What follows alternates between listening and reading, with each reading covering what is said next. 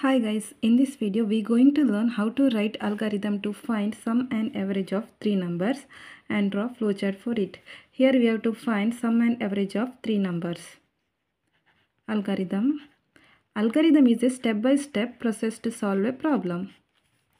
Step 1. Algorithm is always start with start statement. So first we have to write start statement.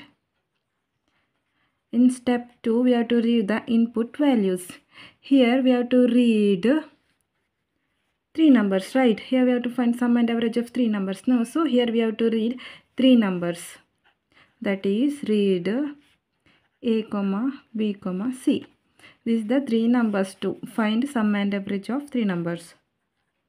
Step 3. In step 3, we have to start calculation. First, we have to find sum. Sum is equal to, we have to add these three numbers, that is A plus B plus C. This is the formula to find the sum of three numbers. Sum is equal to A plus B plus C. In step 4, we have to find average. Average is equal to sum divided by 3. This is the formula to find the average of three numbers, that is sum divided by 3. In step 5, we have to print the output values, that is sum, average. Here we have to print sum, average.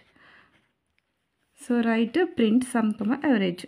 In step 6, we have to stop the algorithm using stop statement. So guys, this is the algorithm to find sum and average of three numbers. That is, step 1 start, step 2 read A, B, C, that is three numbers. Step 3, we have to calculate sum is equal to A plus B plus C. In step 4, we have to find average, that is equal to sum divided by 3. In step 5, we have to print sum, average. In step 6, we have to stop the algorithm using stop statement. Next, we have to draw flowchart. Flowchart is a graphical representation of solved problem. Flowchart is always start with start statement. Start statement is writing within an oval shape. Next, we have to read the input values. Input values is always writing within a parallelogram shape. So we have to draw parallelogram shape. Within that, we have to write read A, B, C. That is three numbers. Next, we have to start calculation. First, we have to find sum. Calculation is done within a rectangular shape.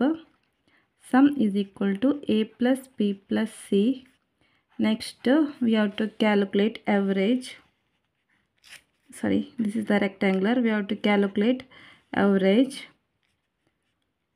Average is equal to, formula is sum divided by 3. This is the formula to find average of three numbers.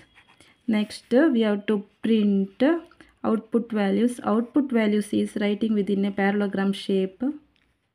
Within that, we have to write print sum, average. Next, we have to stop the algorithm using stop statement.